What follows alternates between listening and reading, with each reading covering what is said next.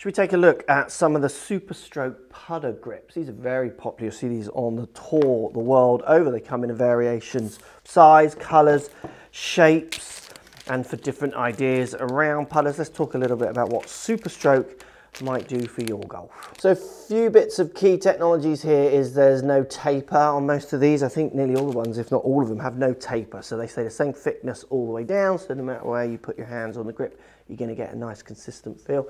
We get a nice spine rib down the back as well, allowing it to sit in your grasp really nicely.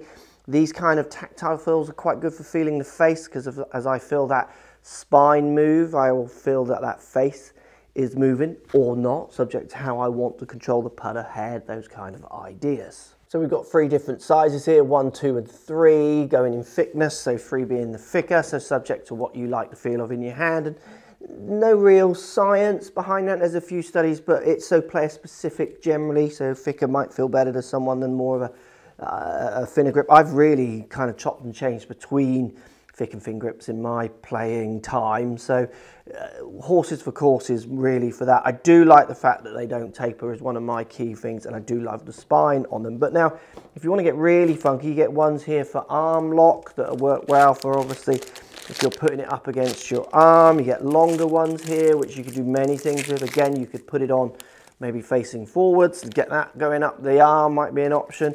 Or you might have some kinds of split grips, those kind of things, you know, holding your own arm, those kind of ideas.